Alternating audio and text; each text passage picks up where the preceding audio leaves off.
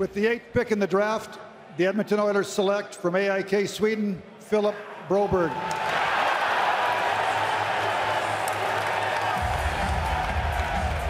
Sam Cosentino, the Oilers go with the Swedish defenseman. An absolutely fascinating year for this young man.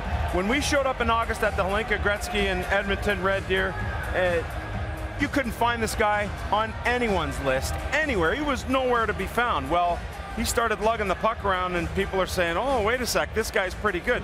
He left that tournament, and as a result of that, everyone was making him a top 10 pick. At the World Under-18s, and he absolutely lit it up. You have to love the bookends to his season. He was named the defenseman of the tournament at the Under-18s. So essentially he goes from a nobody to a top 10 to a nobody, and here he is now at number 8 overall. He's the bookend player for you, Sam Cosentino. I'll say it, the best forward skating defenseman in the draft this year. This guy can absolutely fly at 6'3", and people say, wait a second, defenseman skating forward? It's absolutely imperative to be able to skate forward now in the National Hockey with how fast the game is, going back for pucks, closing on defense. This guy is, the ceiling is limitless for him, and I think that's why he's been picked so high, because he has the frame, he has the speed. Can he fill into that and play that at the National Hockey League level? We met with Philip at the draft combine in Buffalo. He was telling us about a regret that he had in his life, and it was about not saying hello to one of his favorite hockey players. So Philip, watch this.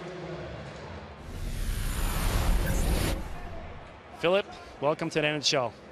Philip, stort välkommen till NHL. Hey, I know, by the way, you should have came over when you saw me in public. I would have said hello. Congratulations, buddy.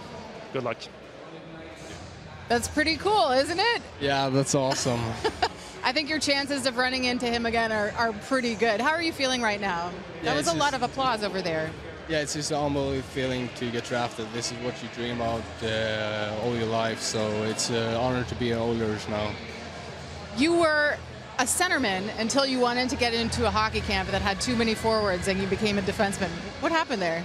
Yeah, it was the coach there that, he basically said that you become a better defenseman one day than you be center. So I took his advice, and I'm happy with my decision. As you should be. Congratulations to you. Thank you. Ken, he had a really up and down roller coaster year. What made him the guy in your mind? Well, he played real good. I was at the World Championships, World Under-18s. I watched him play. Played very, very well.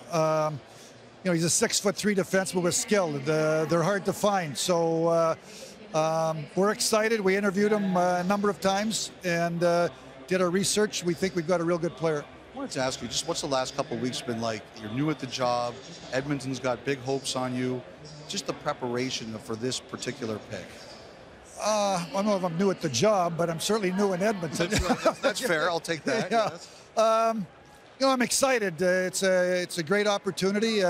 Passionate fan base. You know, obviously there's some great building blocks, great foundation there. We've got to build around it, and I'm excited. And I know there's a challenge. You know, running an NHL team is a challenge for all 31 teams. So there's different challenges in every city. So I'm excited about the opportunity, and looking forward to try to build Edmonton into a legitimate Stanley Cup contender. Well, enjoy the new market, if not the new job. Thank you very much, Ken. Thanks. Jeff?